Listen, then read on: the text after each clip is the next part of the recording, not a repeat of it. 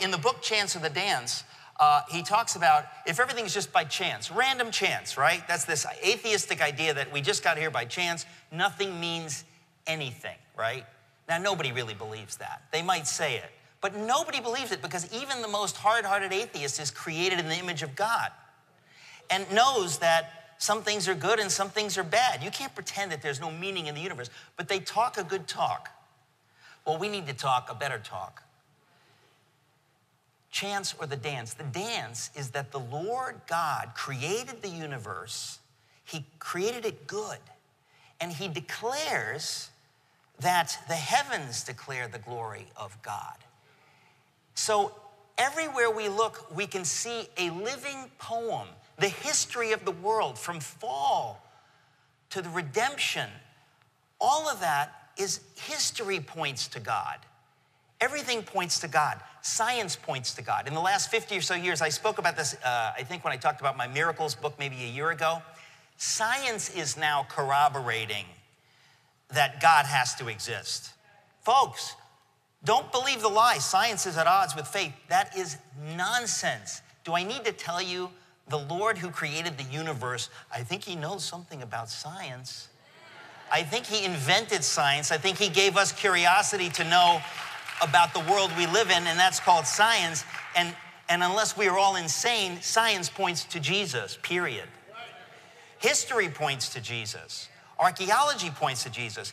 You know that more and more and more there's archaeology, biblical archaeology, that we keep finding. 100 years ago, if somebody said to you, you know what, it's all fairy tales and folk tales and there's no evidence. Well, back then, you would have said, I don't know what to tell you. Today, the evidence is sick, overwhelming. If you don't want to believe in the Bible, you've got problems, folks, from archaeology. Everywhere you look, everywhere you look.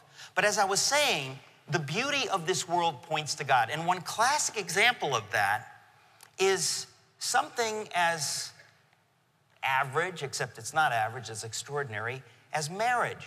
It says God created us male and female. Even that is a picture of God. You want to know what God looks like? He created us in his image, male and female.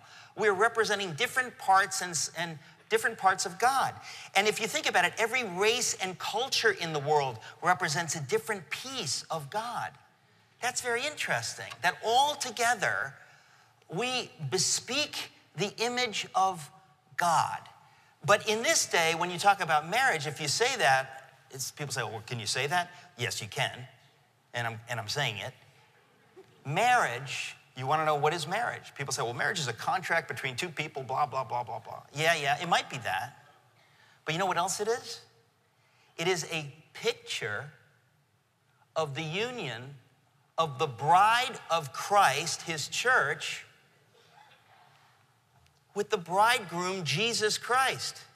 Their union, which is going to be a reality one day at the marriage supper of the Lamb. Just as every sunset points to Jesus and every spring points to Jesus, every marriage is a picture of the union of the bridegroom Christ and his bride dressed in white, prepared for him, for this union that will happen. It is an amazing thing, folks. Everywhere you look, God has given us pictures of himself. Everywhere you look. I don't need to tell you that, that the scripture points to God. I don't need to tell you that. You know that. I'm talking about the second book. What do they call that? God's second book, nature, right?